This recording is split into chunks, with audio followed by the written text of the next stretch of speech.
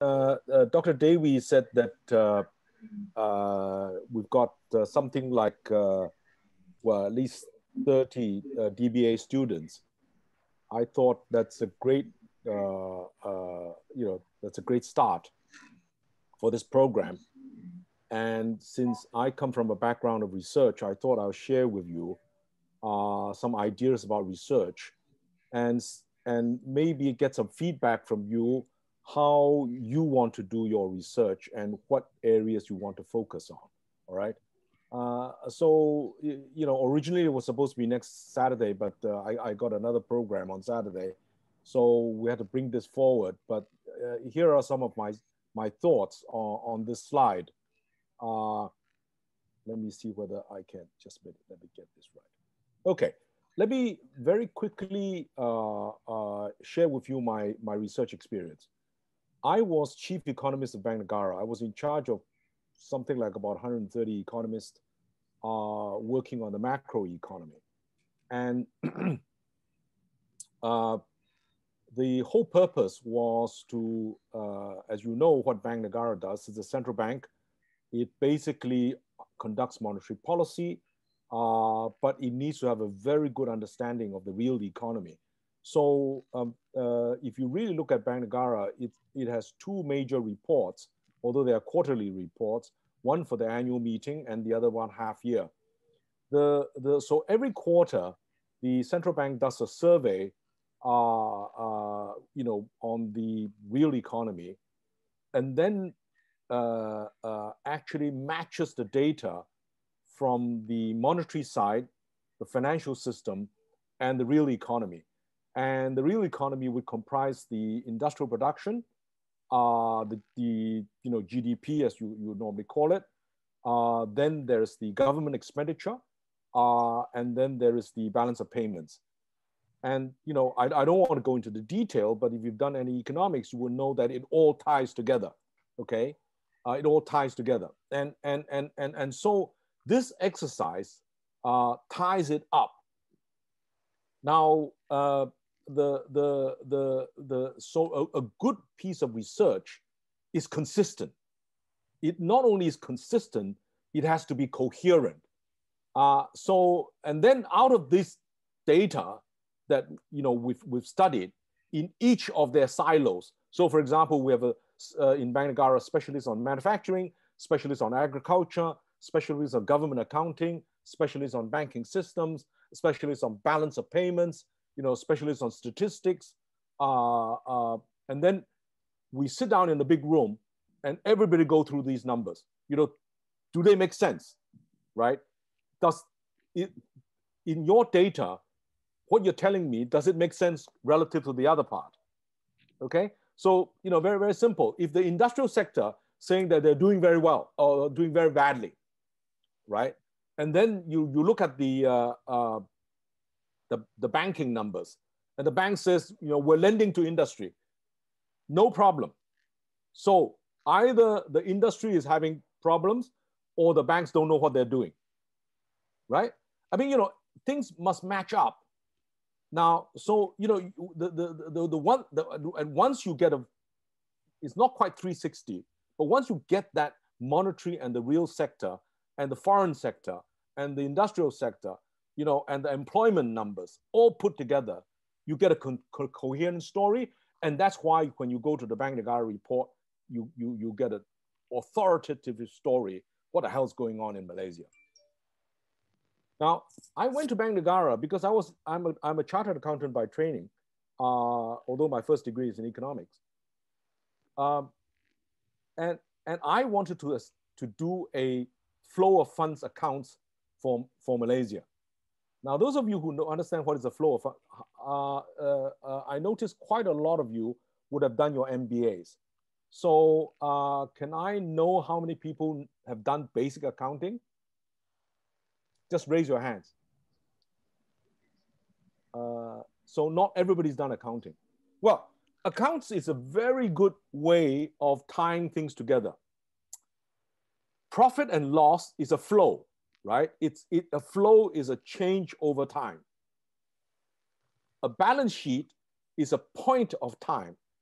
and a point of time for your asset and liabilities. So in very simple terms, if you make money at the end of the year, your assets would have increased by the amount of money you made. You see what I'm trying to say? So what is the flow? If your income was $10 and your cost was $9, you made $1 extra, correct? Right? Your profit is $1. But where does it show up? In your balance sheet. Because either your cash has increased by $1, or your stock has increased by $1, or your liability has decreased by $1. You get it? Right? So it has to be stock flow consistent. That's what is meant by the importance of research, to tie things together. Okay? So now when you're going to do research, what are we trying to achieve? Well, research is basically science. You need to explain, it needs to predict, it needs to manage, right? So the question is, something's happening. Well, if you want to do research, when something happens, what is causing it? Why is it happening? So you need to explain it. But in order to explain it, you have to have data, right? And with that data, you need to analyze that data, right? And with that data, you can look at the past, and data is mostly about the past. You are able to project into the future. But that projection is uncertain. You're never sure of the real results. And after that, you need to manage. And that's what you do every day in your work, right? You receive data, you process it in your head, you manage that information, you make a decision. So research is a disciplined process to find answers to the right questions. So the question is, what is the right question? So if you want to do a doctorate, the first thing you need to understand is think, okay? You need to ask the right question. And a lot of people don't know even what the question is, right? Because they say, well, the boss will know, right? The boss gives me the question, I go and find the answer. No, if you're at the doctorate level, you think for yourself. You don't accept what people tell you. You ask why, what, why, and how, right? Is very critical. So the Harvard professor, Malcolm Sparrow, puts it very, very well. Pick important problems, fix them, and tell everyone. Now, this is obvious and not obvious. Because how did I learn from this guy? This was the year 2000. I became chairman of the Securities and Futures Commission in Hong Kong, right? And there were thousands of problems. Okay, thousands of problems, right? Every day somebody comes up to me and says, do this, we got to fix this. The stock market's going up, the stock market is going down. The brokers are doing funny things, complain about this, complain about that. What's the important problem?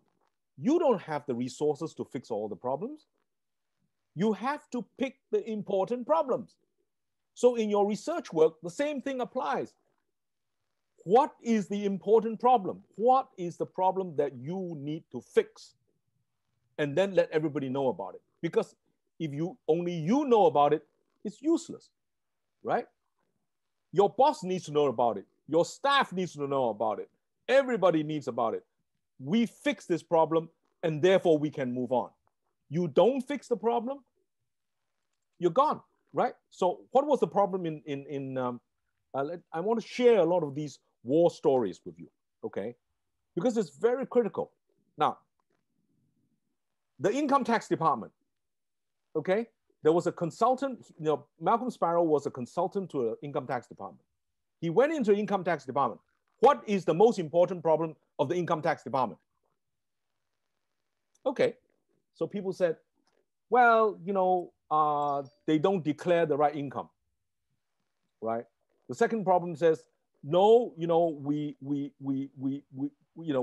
not getting enough help on the computer to check on these guys. Do you know what is the real problem? The real problem in the income tax department is that half the people don't even declare is not on the books of the income tax department. So the income tax department tax the people who are in their books, but if people are not in the computer, you can't tax them. So the key question of this consultant said, why don't you go to the yellow pages? You pick any business. You take the name out and you go to your computer, is the name there? If the name is not there, this guy is not paying tax. Correct? You see what I'm trying to say? You need to think out of the box, right? You need to fix the important problem. And the minute you pick the important problems, you solve them, Inland Revenue then collects more taxes, right? Because the minute you are in the register of the Inland Revenue, they can tax you because they can find information about you, etc. But if it's not in their database, they can't do anything. So the problem, the basis of the research is not to get a degree. Of course, it's very nice to get a doctorate. Oh, somebody calls you doctor. It's very nice. But, there are lots of people who have doctorates who don't know what they're talking about. Okay? And your job after this degree is to be able to get somebody inside the room, whether they got double doctorate, they got from the top university, you can tell that this guy is talking BS. He doesn't know what he's doing. Okay? Right?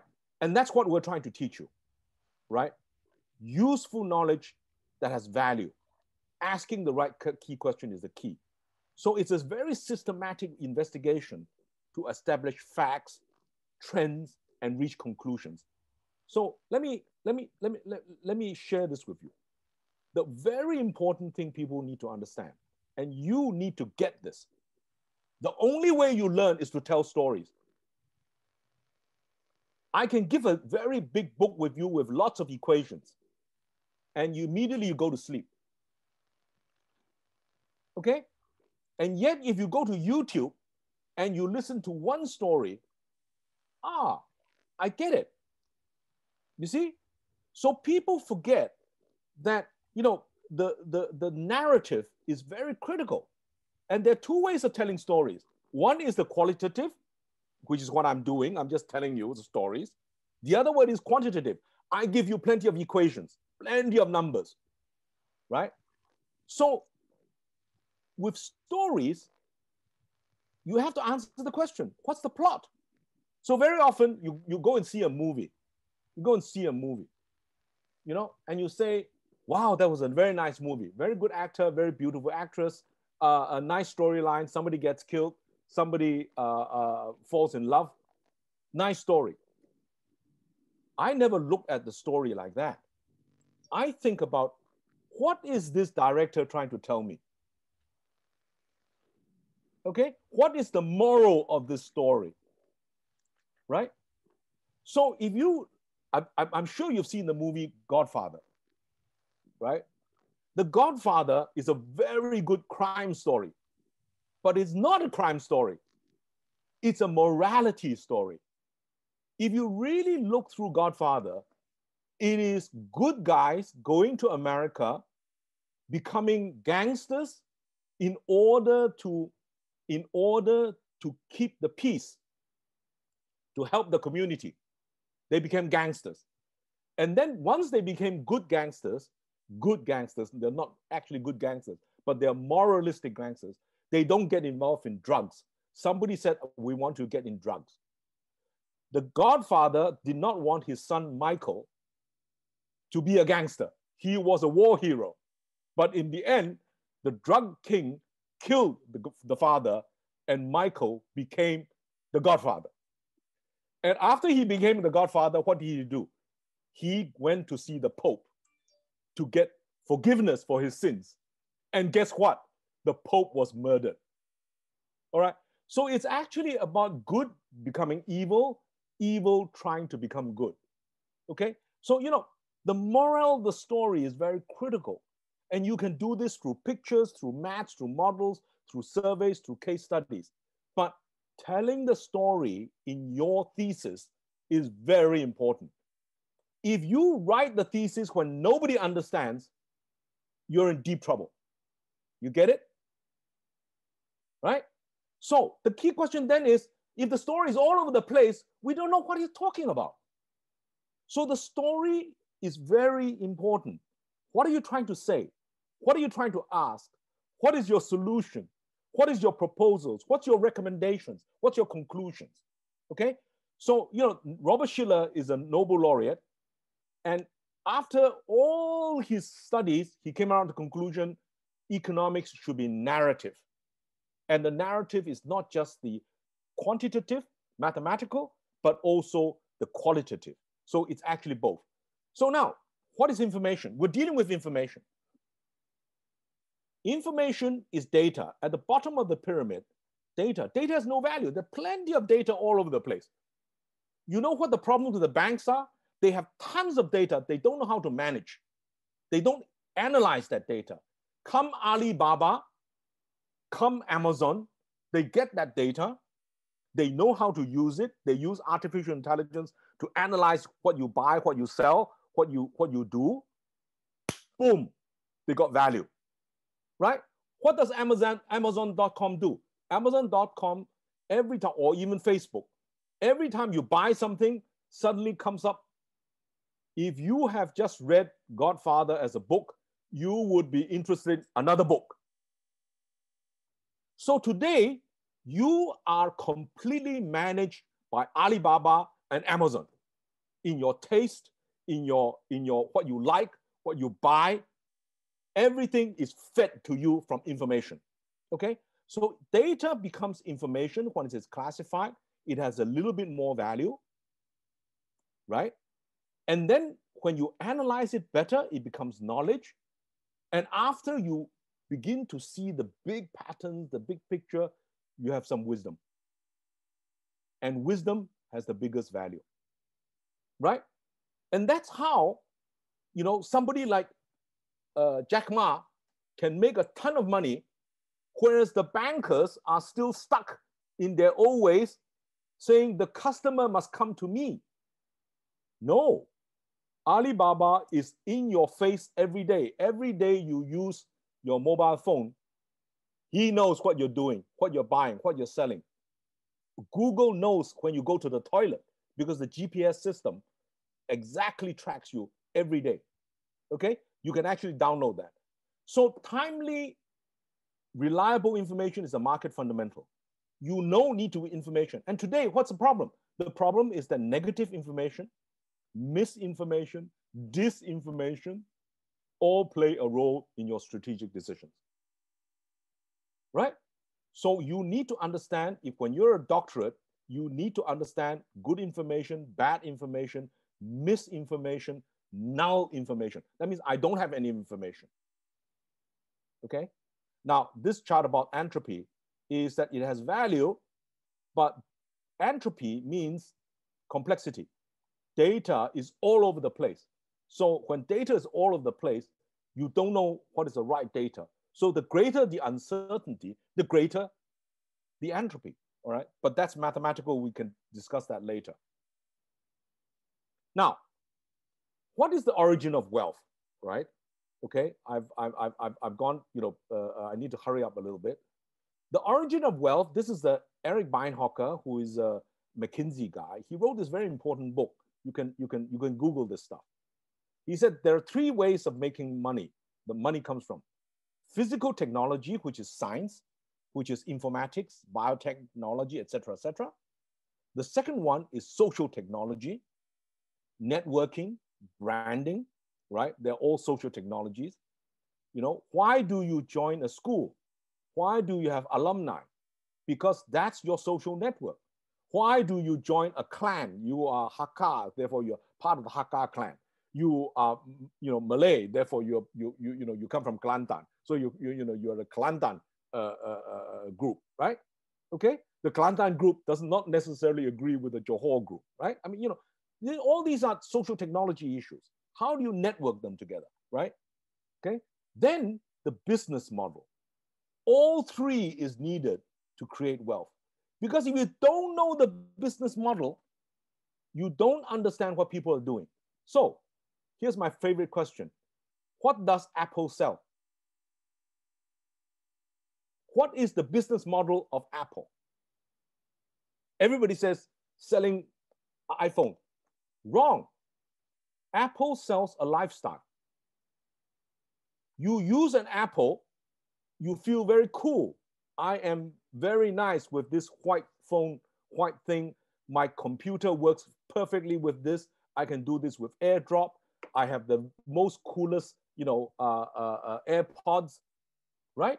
It's selling you a lifestyle. And once you've got it, suddenly, what is Apple selling you? Selling you apps. And what does the apps do? The apps tell you exactly what you want to buy, what you want to sell.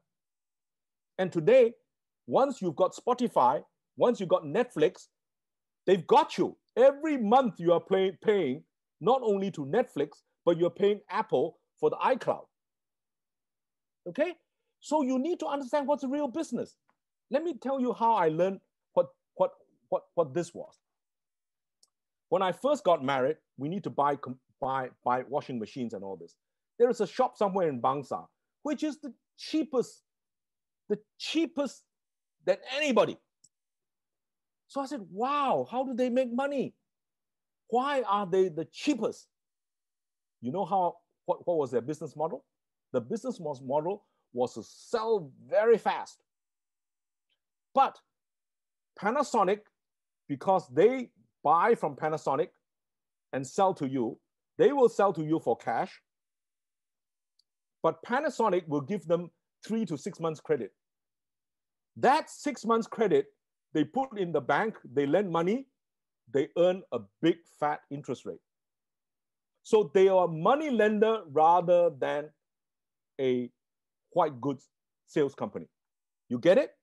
The business model is not the model of selling washing machines, of refrigerators, etc. They are actually in the money lending business, right? And afterwards, they sell to you at a high interest rate on credit card. They make more money that way. So business model thinking is very critical. And that's why when you're talking about DBA, you need to ask these questions. What is the technology? What is the social technology? How do they organize this? Thirdly, what is the business model? So now I share this with you, right? When I was running the Fung Global Institute, after I stepped down from my Securities and Futures Commission, we were a think tank. A think tank does research, but research itself is no good. You must disseminate. You must tell everyone. That's the second part, okay? And then you must engage. So information on its own has no value. Information to me dies with me, no value to you. But if I share this with you, you get it, it will be valuable to you. If you don't understand it, zero value. It doesn't really matter, right? But you need to engage. It is the information. How do your kids learn? Your kids learn from you, because when you interact with the kid gets it. The kid gets it right from day one that daddy is manja and mommy is the tough one. They know straight away, instinctively, okay? And that's the feedback mechanism that you need the engagement issue. So, we were involved in 4 interrelated areas. We studied the real sector, global supply chains. Victor Fung, who founded this company, the Fung Global Institute, comes from the largest supply chain in Asia. Now, I share this with you because it's very important. He was a first Asian professor, assistant professor at that time, at the Harvard Business School. His father was running a business in Hong Kong. He called him and his brother came back and they looked at the business in Asia. And at that time, Hong Kong was manufacturing, And he said, how to make money from manufacturing? At most, you make 10%, right? You spend all your sweat getting labor, getting goods, you manufacture, and then you sell to Americans, 10% margin. He said, you know what the real margin is? Then he looked at the price in America and the price in Hong Kong, right? The price in Hong Kong was, let's say, $10. The sale price in America was $4, right? So $40. So 30% difference So why am I wasting my time on the $10? If I make 10% of that $3, I make $3. The fella at $10 making 10 cents, making $1. You get it? That's smart business model. Okay? So that's real sector. Then there's finance. Then there's governance. Then there's sustainability. I'm just sharing this with you because it's war stories that you understand. Now, so you need to strategize. How do you strategize? Well, there is a SWOT model and there is a PEST model, right? SWOT is strengths, weaknesses, opportunities, and threats. Some of you may know this, but you don't know this. But it's very important for you to do this in anything you do. What is my strength? What is my weakness?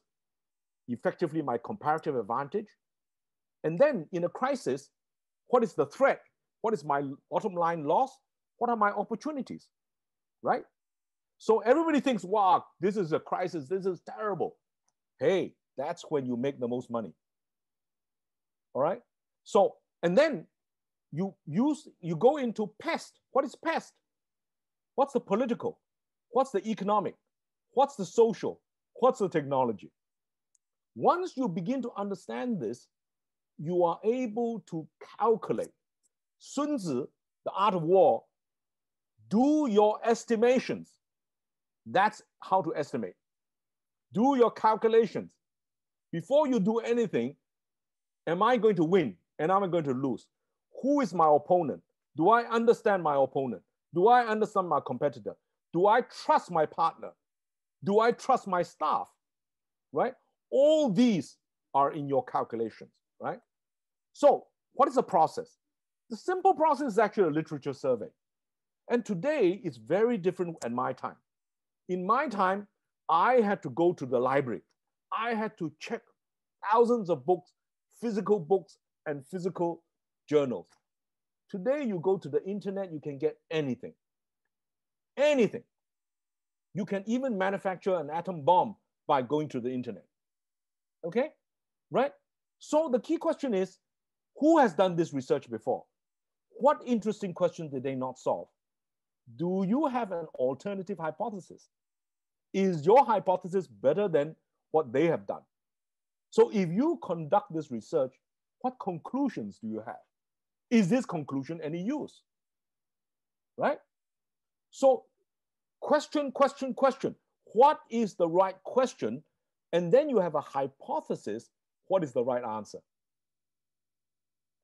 It may not be right because by the time you do the data, you do the whole thing, your hypothesis could be wrong. But learning that it is wrong is itself very valuable. You get it? All right. So now, quantitative research requires data, but qualitative analysis needs brains. Okay?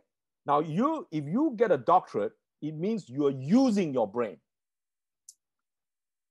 A very wise man told me one day, there are some people who have learned all their lives only one thing. And that thing is useless.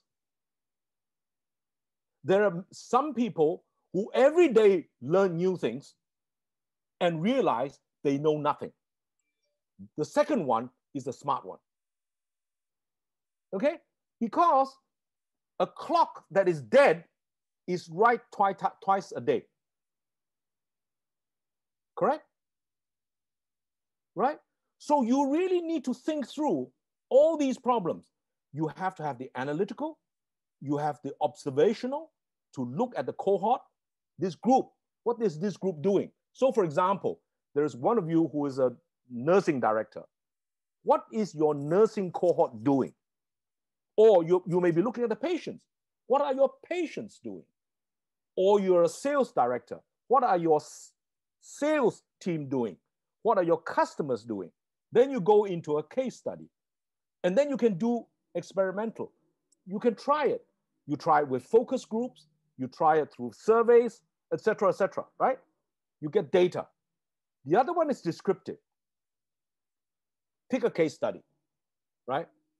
How does this work? Well, most of the case study, Harvard case studies, It's about America. What the hell do I know about America? I need to know about Malaysia, right? Okay, so one of the biggest reasons why I'm talking to you is that we should do in your doctorate studies, case studies that apply in Malaysia. That will be good for you and good for Malaysia. You get it? Because your students, oh, I want to learn about Amazon. Yes, you can learn about Amazon. But how many people in Malaysia can recreate Amazon? We're not solving important problems. It's not that one of you may become Amazon, right? But you have to think about it. So we need to learn real truths, right? And these are cross-sectional studies. So what is the criteria of good research? Right? Sorry, beg your pardon. It's systematic, it's logical, it's consistent, it's coherent. It's empirical. You must deal with concrete data. It must be replicable. This is very important. Once you do the data, somebody comes along with the same data, I get the same results. If I do the data and I get different results, somebody is cheating or somebody is cooking the books. Okay? So nowadays you see suddenly either, a lot of people get doctorates by plagiarizing or faking the data. This is very famous now. Okay? They are not true to themselves. All right? What we want you to do is to be true to yourself. At the end of this, a good doctorate is exactly like a good dish. When you finish that dish and you sweat every day doing it, and your son and a daughter or your grandma has a smile on her face, that's good research. You get it? Right? If they say something is wrong there, good for nobody. Now, that's when you start tuning the dish. Add a little bit sauce, add a little bit of spice, whatever, right? But the other thing that you must remember, and this is why I told Dr. Devi that I wanted to talk to you, because a cluster of research has more value than isolated studies. What is economies of scale? Economies of scale is cluster. When everybody does different parts of the story, you get a composite picture. That is why none of us is smarter than all of us.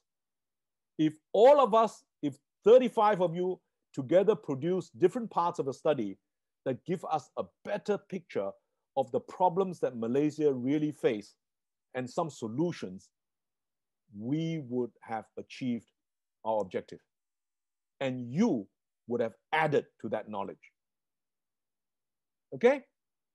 You would be not adding to yourself other than the fact that I got a DBA, right? Because when you get that DBA, the next thing is, can you deliver? And if you can't deliver, you won't go. So remember this, everything is connected to everybody through networks.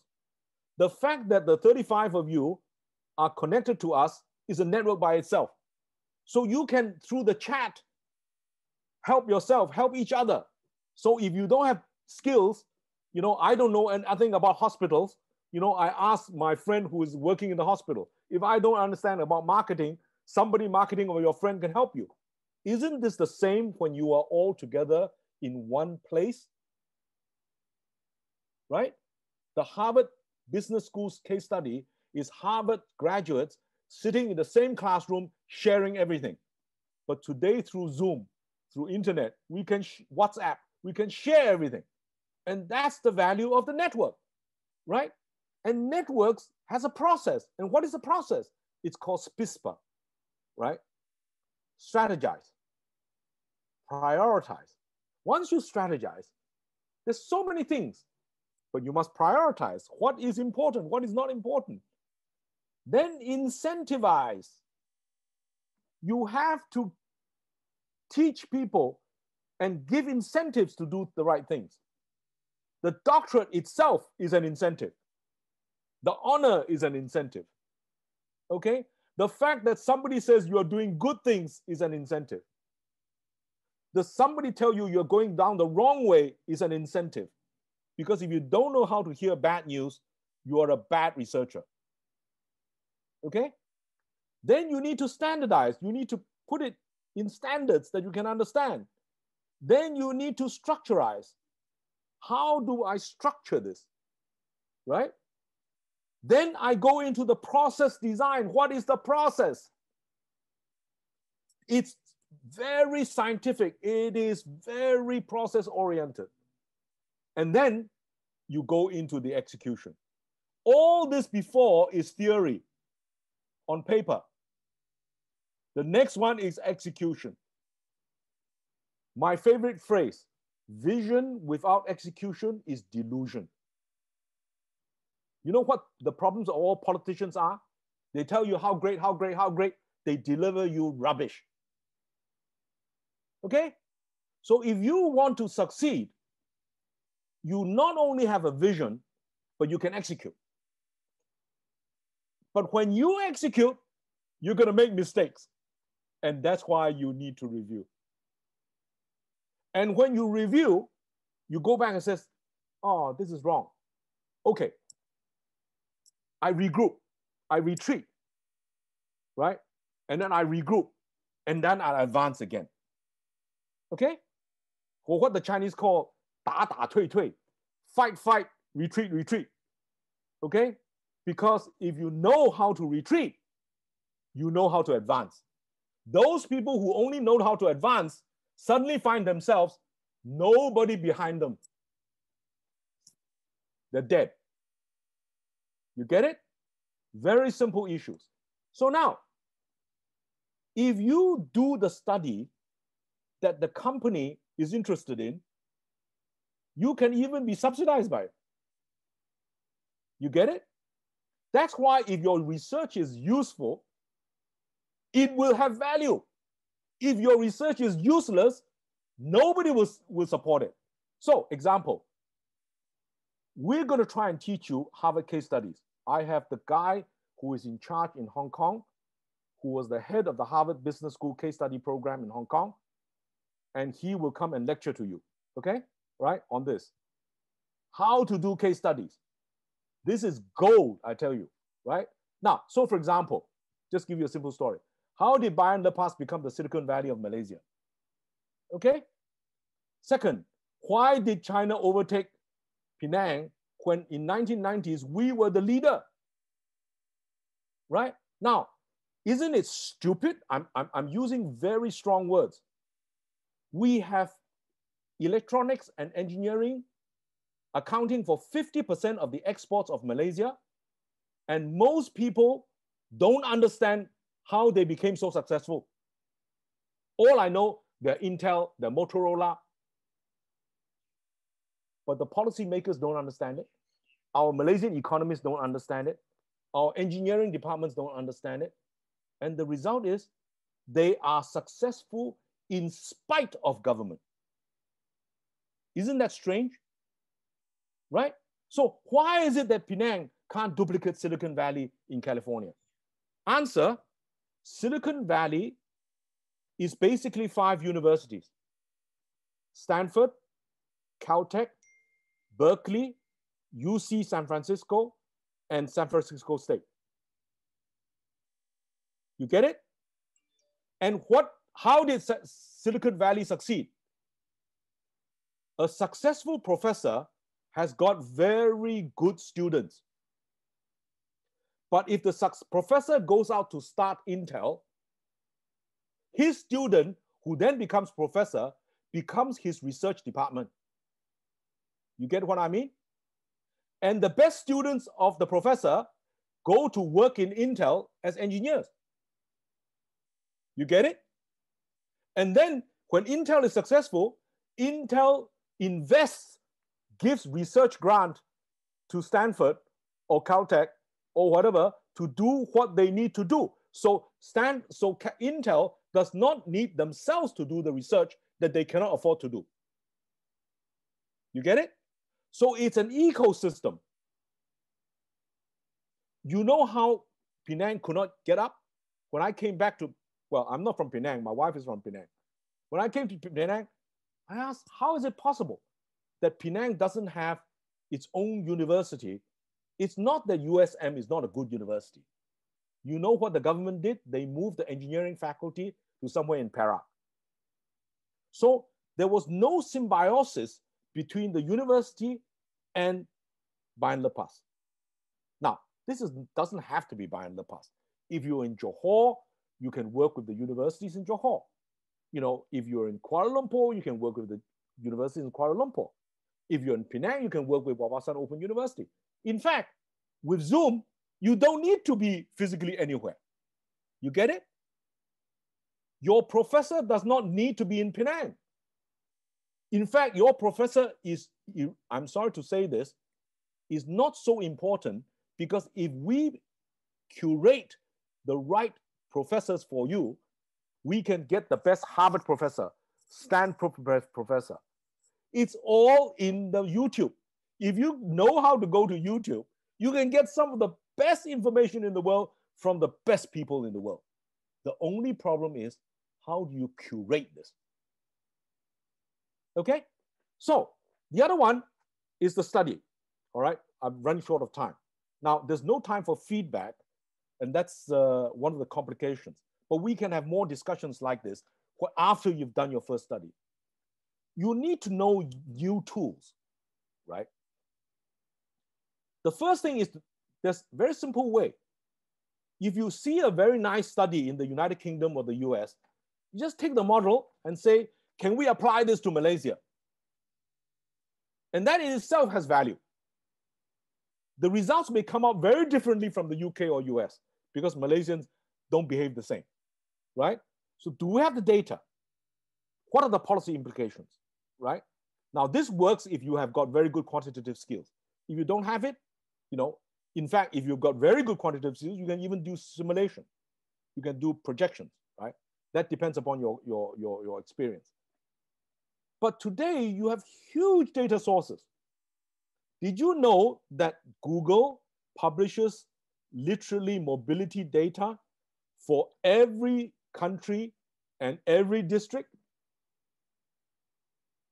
That means they're telling you whether you're going out of the house, whether they're going to the supermarket, whether they're going to a shopping mall. All that data is available free. A lot of people don't use it. Second one, I need to tell you this story. It's a very good story. I think it was Adidas, but it may be another company. This company hired 3 engineers in a Hong Kong university to do a Facebook study of how to use running shoes. So they bought the data from Facebook, which has got all the pictures, and the pictures will show you whether you are running, and in fact, the algorithm can show what shoe you are wearing. Point number one, they tell you what shoe you're wearing. The chances are you're wearing Nike, your Adidas, your Puma, etc., etc. Secondly, using that algorithm data of millions of photographs, they got the data when you need to buy the shoe. This is all Facebook data, remember this. When you need to buy a shoe, when you last bought a shoe, and when you next buy a shoe. When your next shoe is due and on your birthday, Adidas sent a Facebook message to them, happy birthday, here is a discount, buy the next shoe from me.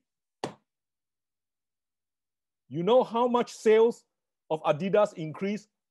40%. How much did this study cost? Kacang putih. I mean, relative to the sales, it was peanuts.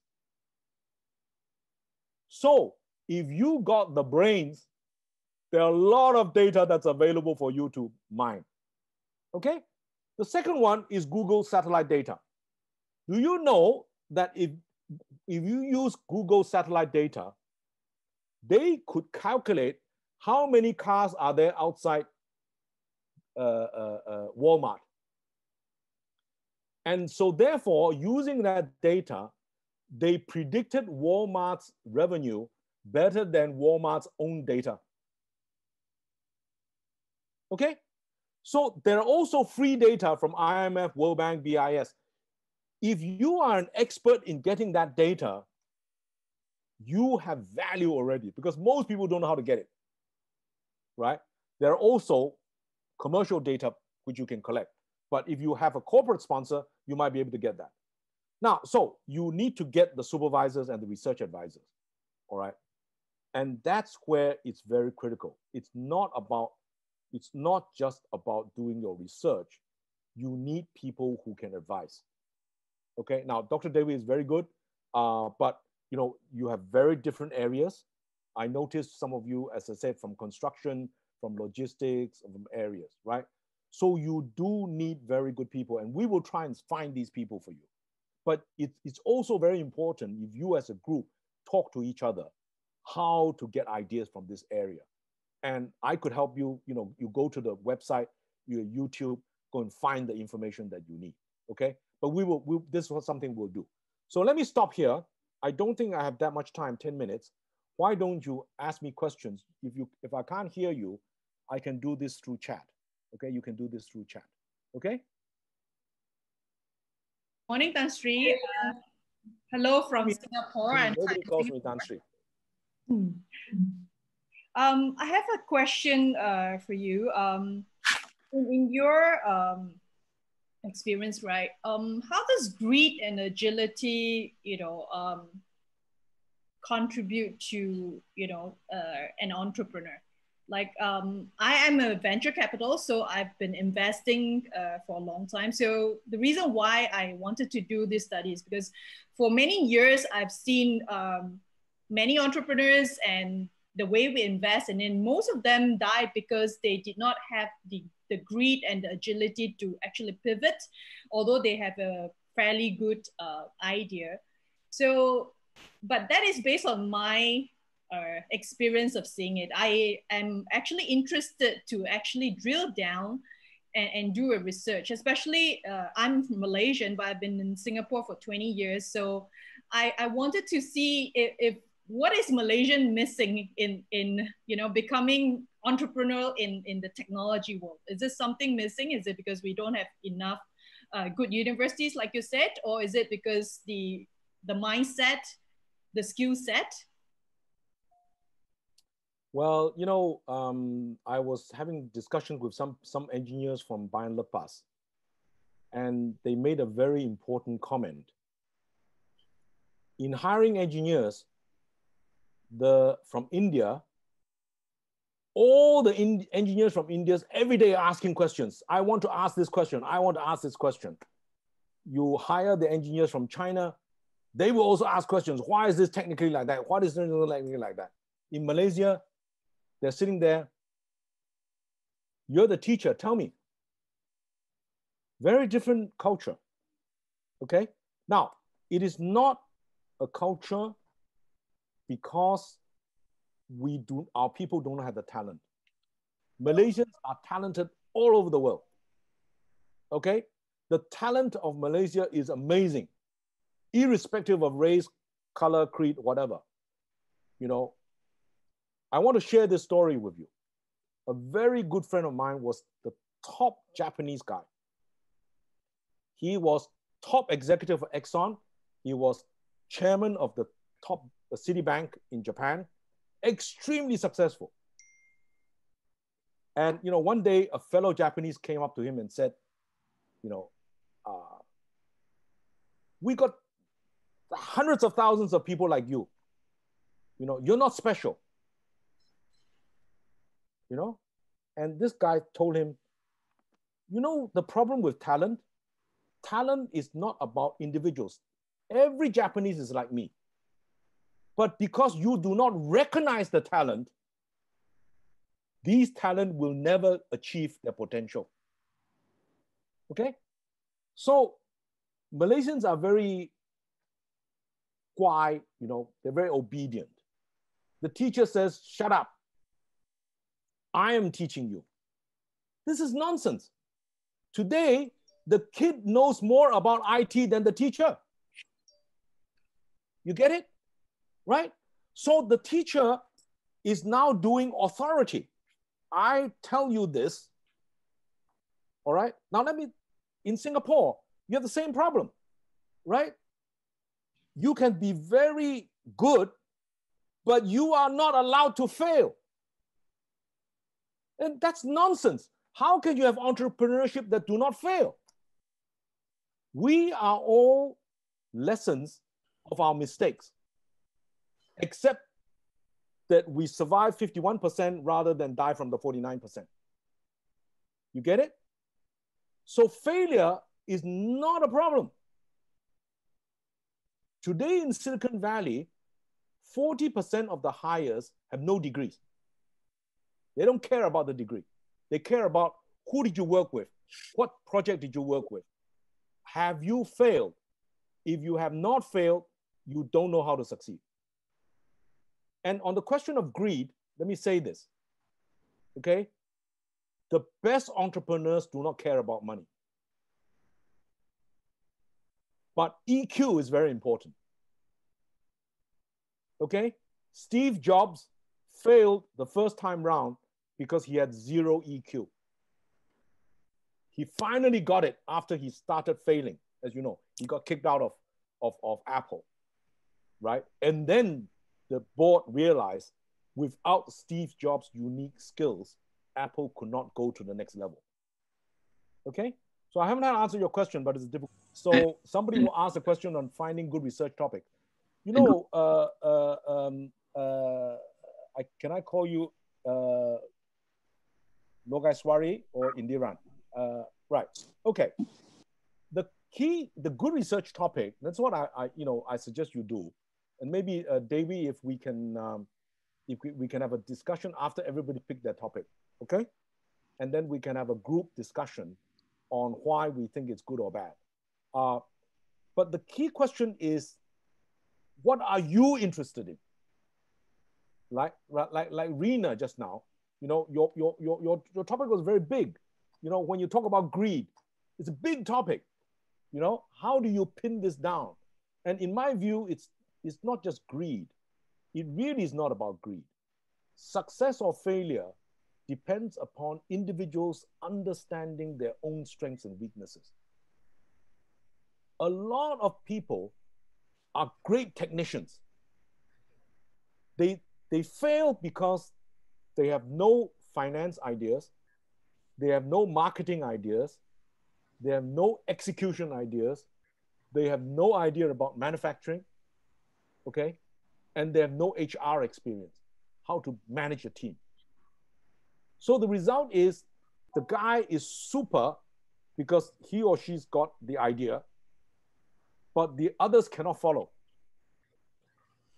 It's all about team building. And if you're an entrepreneur, you're by nature a leader. And if you are a leader, you have to eat humble pie. You have to accept that you are wrong. Okay? And it's not nice. A lot of people refuse to accept this. But if you do not accept that you are wrong, you cannot advance. Okay? So the most difficult thing, three things. Number one, listen more. Number two, collaborate more. Number three, think long term. The guy who is working only short term is kacang putih. Kids playing what I call checkers.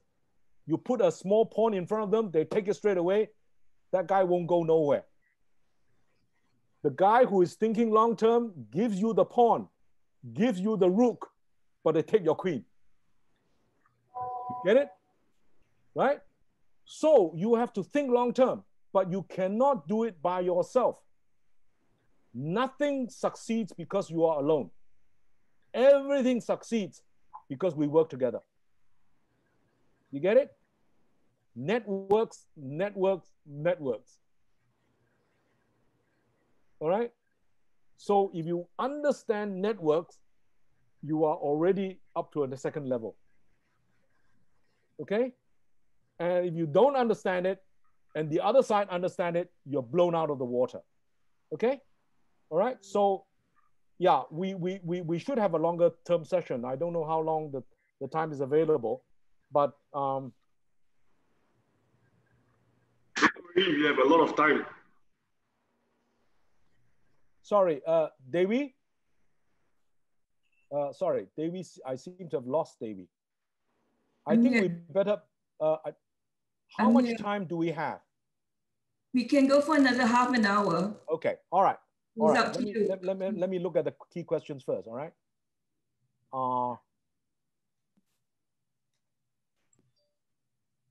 No, you know, the importance about research topic is that, okay, let me put it this way. It is very easy to write a 4-inch thick thesis, most of which would be not so important. It is very difficult to write 1 page what you want to say. Okay? So think about this. Why are some advertising work and some advertising don't work? And the answer is the message gets you. You get it. The minute you get that advertisement, you get it. And sometimes, you know, the old-fashioned Malaysian one, you know, with a doctor in white and a little kid, Gigi, that's rubbish. Okay? Right? I mean, it's very old-fashioned. I'm not saying it's rubbish, but it's old-fashioned. Right? A subtle message sometimes is better. So you notice some companies, when you after the ad, you don't even know what they're going for. But it doesn't matter. It tells you that the company is there. And, you know, it's just about green, it's about calm, it's about trust. It's very subtle. So the key question is the message, the thesis, the question can be summarized in 1 page. Can you do it? That's an art in itself. The minute you learn to do that, you would have succeeded. Okay? So a lot of people do a lot of work, right? And at the end of it, you know, you say, well, I don't know what I'm trying to achieve. So you keep on asking the question, what your research project, what question you want to ask, and what answer do you want, right? Think through this. I can't answer this straight away, okay? But it's very important that when you present, you actually say, I want to do this research project. You know, I don't know what, you know, it depends upon your area, right? So if I were the director of nursing, I saw that. It may be very well a good study, a case study on what was the stress results from the COVID on the nursing staff, on the doctors, on the patients. That itself could be a very good study,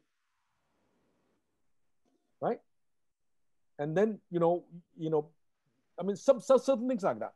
I mean, you know, there are many interesting questions.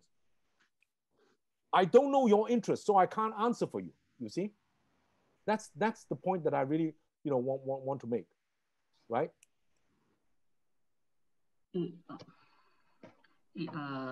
Tan Sri, okay, Kwa here, right? You know, I've been reading your wisdom articles in the Star quite frequently, right?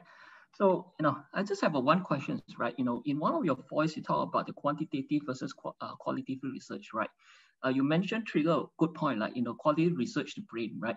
But do you agree that apart from the brain itself, right, all those peripherals is also important, right? So in order to report those findings, you know, especially for qualitative research, right, narration skills is to, like, in writing a report and convincing, you know, good enough so that, whatever the qualitative aspects of the findings can be narrowed carefully into a proper thesis. What is your thought on this? No, I mean, a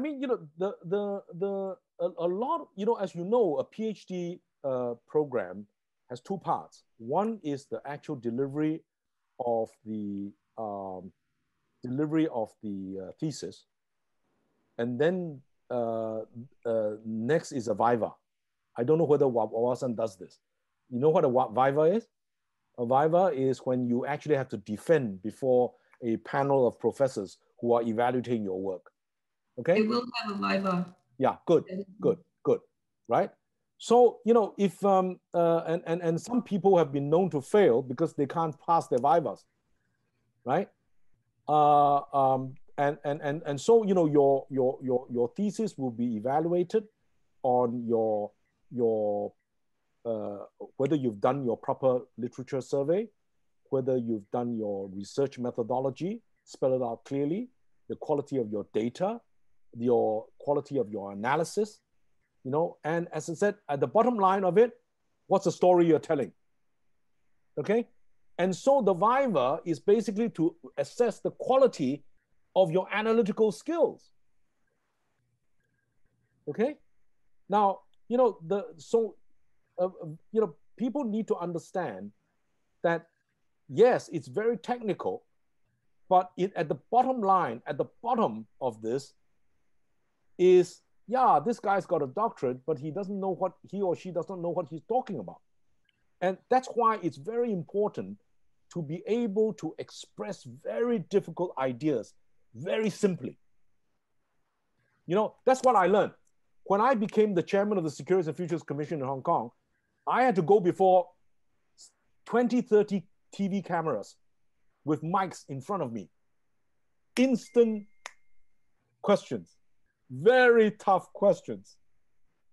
You have to know how to answer. You make one mistake tomorrow, they said this guy's no good, this guy is cheating, this guy is, misleading us, etc., etc. So you need to learn how to respond very quickly. And then, when you have a very difficult problem, you got to go and see the financial secretary or the chief executive, who is the equivalent of prime minister. You only have 5 minutes to explain to him whether to devalue or not to devalue, or whether to close the stock exchange, and why. You cannot say, well, Mr. Prime Minister, let me go and do a research study. According to a Nobel laureate, the theory is this or that. No time. Yes or no. Do or don't. You get it? So then you ask, what is the technical issue? Let me share this with you, okay? Real life story. The 9 p.m. on 9/11, Hong Kong time. Somebody called me up, sir, New York has just gone on fire. Bombing of the tower. Next morning, Hong Kong stock market opens. Do we open or do we close the market? Because guaranteed the stock market price will drop. Okay? Second question, if it's going to drop, how much will it drop? And if it drops so much, what is the implication on not just the stock market, but also the banking system? How do you answer that question? Very simple. You call up all your staff. What's your assessment? Da, da, da, da, da, da. Okay. Then I call up some of the top bankers, stockbrokers. What's your assessment? Right? Then I called somebody I really trusted in London. I said, what's your view? The person said, very simple. The stock market in Hong Kong comprises, the main share is Hong Kong Shanghai Bank, plus a few blue chips.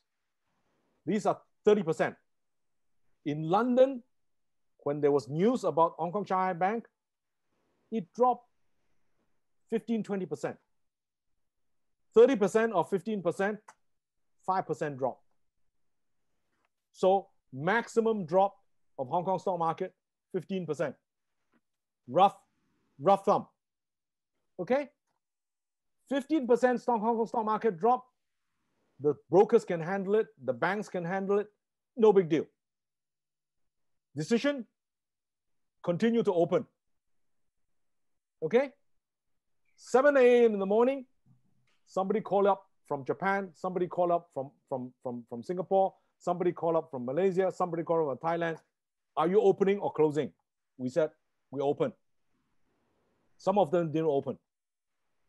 Doesn't matter, right? As you know, 2 hours before Hong Kong, 3 hours before, Sydney opens. 1 hour before, Tokyo opens, right? And I turned out to be right. The market dropped 15% and thereafter bounced back. No big deal. If we had closed the market, the implication was Hong Kong takut. You see what I'm trying to say? Right? The decision is uncertainty. You don't know what the truth is. You have to make that decision very quickly. All right? But you know which experts to ask, how to ask, think through the implications, and just go for it. And you cannot hesitate. This one, you cannot hesitate. Because if the boss asks you, he says, well, maybe, oh, you know, I have to ask the rest of it. I have to ask. No. You tell him, do this, and this will happen. And they say, okay, Andrew, I trust you. Go and do it. It's just like today, you know, we all trust, you know, the Director General of Medicine, Noor Hashim, right? Noor Hashim, right?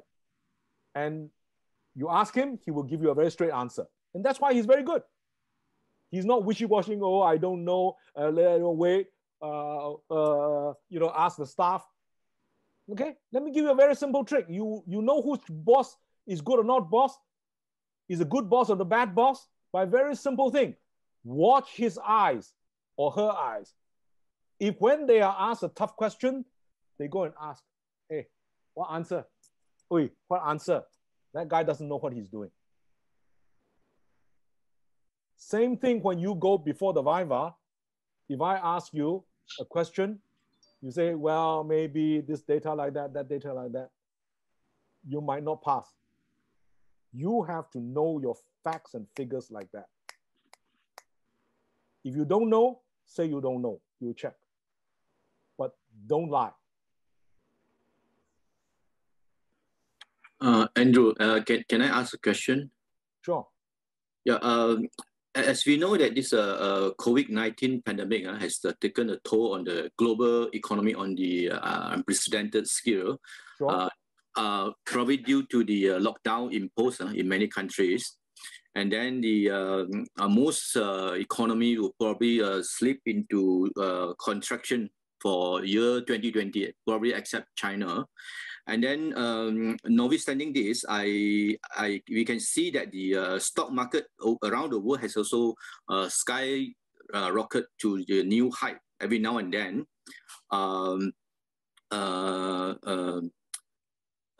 Probably due to the pledge of the Fed for the unlimited QE, and in relation to this also, I think many economists have they hold a view that the global economy would actually stage a strong rebound in next year, predicated on the release of the vaccine, COVID-19 vaccine. So what is your take on the outlook of the global economy next year, in particularly to Malaysia? And also, I think we just know that Malaysia's sovereign rating has been downgraded by 1 notch to BBB plus from A minus yesterday by Fitch. So what is your take? Well, on the rating agencies, my view about rating agencies is that they depend upon their process. You know, the process is called Credit Rating Agency Process, CRAP. You get it? The rating agencies never tell you anything you don't know, right? The real issue is, what is Malaysia really doing, in this global scenario? And people forget this. Malaysia is paradise. It's the luckiest country in the world. It's got lots of natural resources. It's got a very young population. It actually is very hooked into the global supply chain. Every time we've gotten into trouble, we have discovered new products that the government didn't necessarily plan. Okay, right? Give you an illustration. We had rubber and tin. Okay, then we discovered oil. Then we discovered palm oil. Then we had the electronic factories, right? And today what do we have? We have rubber gloves, right? And look at what has happened. The Malaysia has not only got its own tech companies, the Intels and Motorola's, which are the companies that are growing fastest in the KL Stock Exchange? The tech companies, correct? Right? So actually, Malaysia has got a lot of going for it.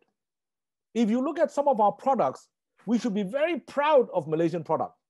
They grew in spite of government. I always say this, okay?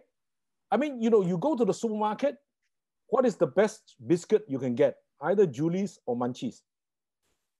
What is the best coffee you can get? Malaysian white coffee. I drink coffee with on the internet with my friends in Hong Kong. They say, hey, wait a minute, I'm going to get my coffee. It says Ipoh white coffee. I mean, the point is, Malaysians actually are very good indeed. It's just that we haven't appreciated them very, very much. Okay? There are plenty of skills, there are plenty of talent that be recognized. And that's why I believe that, we need to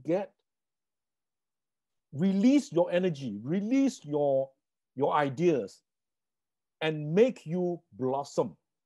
A lot of us didn't do well because sometime in our career, some of our bosses saying, you bodoh.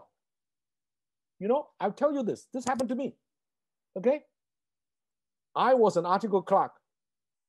I gave my paper to my leader. And when he read it, I heard him, shit, rubbish, don't know what he's doing.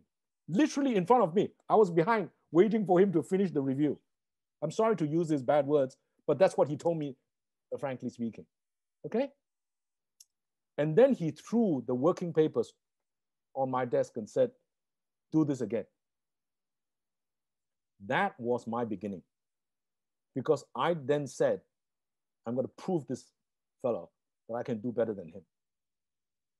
You get it? When people tell you bad things, it's not that you are bad. It's you need to learn. The person who keeps on telling you are very good, very good, very good is not necessarily helping you. The person who is willing to tell you what you don't know, what you don't understand, and how you do this is your savior, however difficult it is to accept. All right? So don't worry about Malaysia. Malaysia is very well plugged into the global economy. East Asia is the growth zone. Okay? I don't know what's going to happen to America. I don't think America will do well. Europe will not do well. China is still growing. China's supply chain is very, very critical. China is Malaysia's biggest trading partner. As long as China is doing okay, we should be okay, right? I mean, yes, we got some problems with the rubber glove companies, but do you think the COVID will go away and they will not need rubber gloves when Latin America is having problems, Africa is having problems, Middle East having problems? They'll still need rubber gloves, right? So I think, we must have confidence in ourselves. I don't criticize people.